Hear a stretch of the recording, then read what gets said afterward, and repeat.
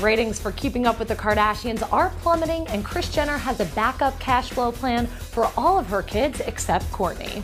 As previously reported, Kim Kardashian recently revealed she will be launching her own Lifetime network show, Glam Matters. In addition, Kourtney's youngest sister, Khloe Kardashian, is working on the second season of her hit series, Revenge Body.